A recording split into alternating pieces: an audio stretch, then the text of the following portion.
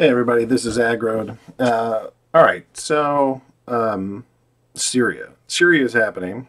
We have a airstrike that's been called by the President of the United States, acting along with Theresa May of England, and I actually don't know the current president of France, but those three countries are working together to go attack Syria through the air right now. And what I guess I would want to go talk about is um,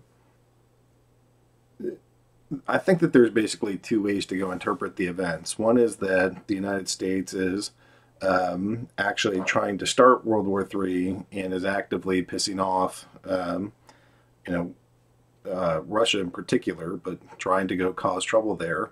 And the other is that there's been a deep state proxy army through ISIS and Al Qaeda that's been trying to overthrow Assad, that's well armed and quite lethal. And so one of the questions is, what is actually going on? There's a statement by Trump. I'm just in Twitter and I'm just kind of looking through some of the news. You can see WikiLeaks is trying to chime in on this a little bit. You can see here's some strikes as they're actually happening. You can see that through this video. There's a second strike that comes in here shortly thereafter. So these things are filmed as the bombs hit. But there's the president. The president shares we are attacking, and it's basically because they're used chemical weapons. We're going to go attack. Alex Jones kind of goes off on a tirade that did actually get recorded, where he's dropping F-bombs left and right. Then I wrote this first piece, so it talks about U.S. allies strike Syria. The Russian military says that an alleged chemical attack in Syria was staged. So this is today. And not only that, but there was this video that came out through Facebook that basically talks about in March of 2018, they basically said, we have reliable information about militants preparing to falsify a government chemical attack against citizens or civilians. So you can go watch the rest of this, but they predicted this back in March that the chemical weapon attack in Syria would happen. Okay, so now let me go back. And so my basic thought is that we're in one of two scenarios. Either Trump is starting World War III or Trump is targeting the deep state proxy army. One positive sign was that Q posted today. Q might be a LARP, Q might be real, but trust POTUS, Sparrow Red. Sparrow Red is a movie. It's a movie where basically Russia works, I guess, to go stop the CIA. I haven't seen it, but missiles only, intel is good. So presumably there is a target that they have in mind. One thought is that, look, we haven't had a massive response just yet, so that would indicate that, like, if we really just started World War III and there were going to be nukes landing in the United States as a consequence of this, we'd be seeing, like, we interrupt your show for a live broadcast, nukes are coming, weapons are coming. We do see the Russian response, a statement of the ambassador of Russia to the USA. This is the worst apprehensions have come true. And basically this is, I don't know, it's going against us, saying that we have no right to do this. And then I found anonymous or a non-decoder, and non-decoder has quite a funky feed that's going on here. So as I scroll down to sort of the beginning of this, he seems to have movements of troops that are built into this. So so here's the conflicts. The strikes are going to be against bad actors, is what he says. This is the map. So basically Damascus, which is Syrian, to Duma is only 5 miles or so. So it is a little tricky to tell if planes are flying in here where they're attacking, but it would seem like it's going to be Duma. So the Meza military airport has been attacked by the U.S. airstrikes on Syria. So it seems like Meza was attacked. Weapons are being shot into the air to shoot down rockets or something else. That's in Damascus. Syrian air defenses are defending the sky of Damascus. And then reports coming out of strikes versus Jamria District, Damascus. Jamria is where the Scientific Studies and Research Center is located. So it does sound like that research center is what just got hit by missiles. Russia Defense Ministry, Russian military police deployed at checkpoints at Duma. So it seems like the Russians are responding to this. Has confirmed that manned aircraft and ship-launched Tomahawk missiles were used in the attack. So those are mostly American things. Syrian media saying Barza has hit. I don't know what that is. And sounds of explosions can clearly be heard in eastern Damascus. So this is some of the feed that he's been providing and some of the information. So pro-government Damascus Now outlet claiming strikes are hitting areas around the capital in Syria. Facebook Live video that was showing what seems to be the aftermath of an explosion in Damascus. Damascus airport is completely destroyed and the fires could be seen from everywhere. So it seems like these airports are getting targeted, the strips. All right, so this seems like Russian-U.S. forces are both doing fighting but not engaging. The Russians are attacking rebels now, U.S. attacking areas in Syria. Syria has planes in air, and then anti-air guns are shooting. I'm not sure what that's showing. That's a Russian Air Force, so there's a plane that's presumably there. North Hama, Russian Air Force resumed airstrikes after pause of several days, bombing area of Hamarat. This is clashes between the government forces and ISIS in the Yarmouk camp in Damascus. So it seems like the government forces are using this time to go shoot ISIS members. And then down here, Russian TV reporters of NTV channel, Russia wanting cameraman of Izvestia TV were lightly wounded in Syria, according to Russian Ministry of Defense. So he says Russia on the march all over Syria took Duma, attacking Turkish rebel control positions, seen that as U.S. attack, Russian Syria mounting an all-out ground assault on the rebels. So Russian says that the Syrian government forces have retaken eastern Ghouta. That's where that chemical attack just happened. Syrian government forces bombed this town with heavy artillery in the northern countryside of Aleppo. And then this one down here, Russian raid on this village in South Idlib. So it seems like the Russians are on the march. So raw info as it happened. Until I get hungry, go. People are on your own. So the rebels surrender heavy arms in Syria's Ghouta. So that was a major rebel stronghold, and they surrendered. Leader of Jaish al-Islam, Syrian rebel group, exit Duma after surrendering heavy weapons. So they're kind of toast. Islam burned down its armors as its fighters leave Duma. Then a large explosion heard around Damascus is from the destruction of a tunnel in Kaban. I'm not clear why they blew up a tunnel, but maybe that's so that they can't retreat or get away. Russians are kicking rebel ass all over Syria. Meanwhile, on Fox, they talk about U.S. strikes. Seems U.S. strike is a diversion for massive Russian attack all over Syria against the rebels.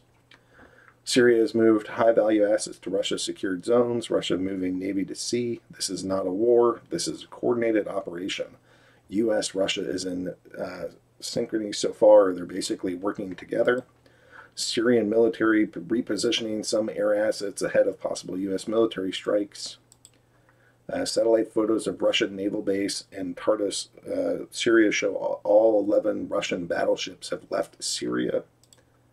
Russian Air Force flying low above Tartus. Israeli army has been put on high alert in northern Israel, near Syrian and Lebanese borders, ahead of feared retaliation by Iran and Hezbollah for attributed Israeli strikes and ahead of possible military actions by America. That's the last one there. All right, message from me. Everything seems under control so far. Live map shows U.S. striking, Russian marching into rebels, Syria attacking rebels, Assad getting his planes out of the way of the strikes. And again, he's showing the Q post there.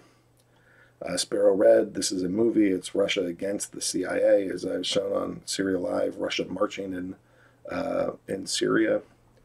My assessment: U.S. made believe out of all-out assault was going to take place. U.S. strikes. Rebels, ISIS, and the CIA clowns come out of their holes to join what they think is a POTUS attack on Assad, but instead they are met by Russian Syrian forces who will slaughter them. Russia moderating France. I said France, UK may false flag to instigate Russia-USA fight. Russia sending message to CIA cabal-controlled France not to try anything stupid.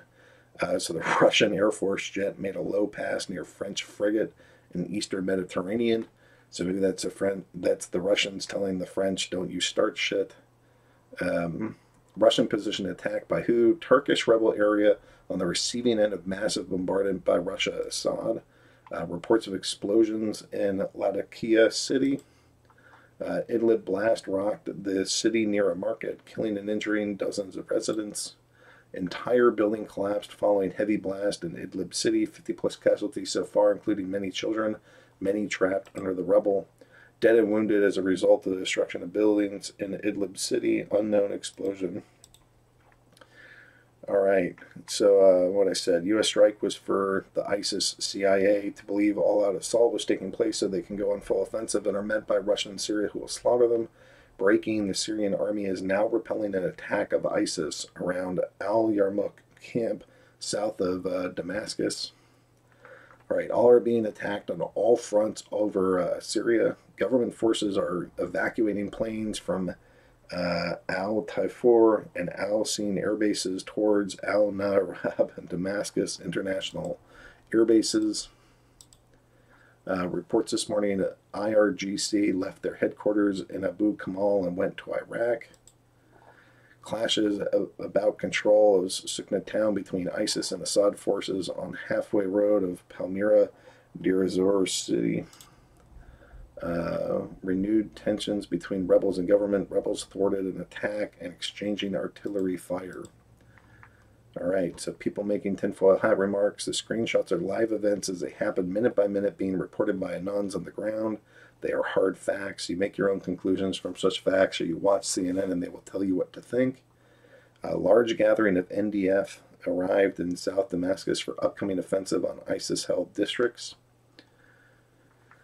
All right, Russia is an adversary, not an enemy. We compete for resources, influence, and power, but we can respectfully coexist. We share roots and bleed the same blood. Together, like in World War I and World War II, we can prevail against all odds.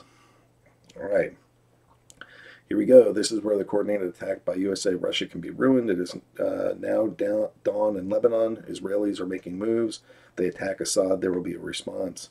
So the Lebanese army, 4 Israeli aircraft violated Lebanese airspace at dawn today west of that city to the city of Baalbek and continued to fly for 10 minutes. All right. Massive assault to start against ISIS rebel CIA-controlled zone of South Damascus. This was planned well in advance. I've said that the U.S., Russia, Assad, there's full coordination. So hundreds of SAA, that's the Syrian Air Force, NDF reinforcements from all over Syria arrived today to battle, to participate in the upcoming battle to capture Yarmouk camp in Al-Hajar, Al-Assad, and Qadam from ISIS. So taking these positions from ISIS. Why is the USA allowing Russia-Assad to take on the last remnants of the CIA in Syria? Russia-Assad will show no remorse, no due process, no trial, no prisoners. News talking about U.S. plane, bombers, etc. Hard intel says missile only. Only assets in the air I have seen inside Syria is a Syrian Russia. This is good to prevent friendly fire and false flags, so that there's no attacks that are started by rogue elements of the fighters that are in here. All right, Russia Assad mounting heavy assault on rebel-controlled Duma area of fake gas attack. Previously reported UK operatives have been caught there fighting along with the rebels and witnesses fake the gas attack. Heavy bombardment ongoing in the Duma city farms area. So you can, I guess that these are just all the attacks that are sort of showing up, or the explosions. Well, that is it for tonight. Trust POTUS, trust Q, trust Anons. POTUS says he wants out of Syria. Bad actors, fake gas attack. POTUS Assad, Putin annihilated bad actors. Slaughter will last a few days. Let's go eat now.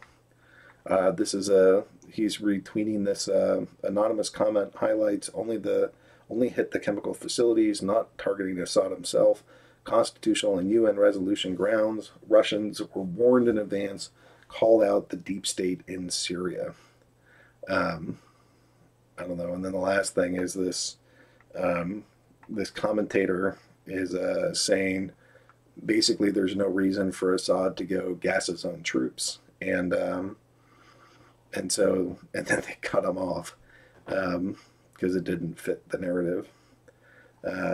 MSN will not tell you that the United States, Russia, mad at one another. POTUS will say chemical weapons destroyed. Bad actors won't be able to use chemical as an excuse again. Now Assad can annihilate rebels without claim of chemical attacks. So, I mean, if that's the story, if that's the pathway here, then that looks promising that this isn't actually the start of World War III. This is ending the deep state threat that's, basically WikiLeaks showed, and a bunch of the emails from the HRC server showed that ISIS and Al-Qaeda were basically CIA creations that we've been funding. There's heavily armed people that are in Syria. This seems like a coordinated attack to go root out deep state mercenary armies. So who knows? Maybe this is actually a wonderful thing. Again, I'm not hearing sirens in America. I'm not being told to expect nuclear weapons or something. This doesn't quite look like World War III is starting. It seems like they figured out a way, they had a plan, and they're executing on that plan to go destroy whatever remnants of ISIS are still out there. So we'll see if this is right, and who knows. But appreciate your time. Hopefully this is a good update, and much thanks to Anonymous Decoder. He's got, I don't know where he's getting that live feed of what's happening on the ground, but it's pretty incredible. So yeah, that's basically the last thing he has there. All right, here we go. I'll try to get some more news as I find it. Thanks so much, and this is Agro signing off.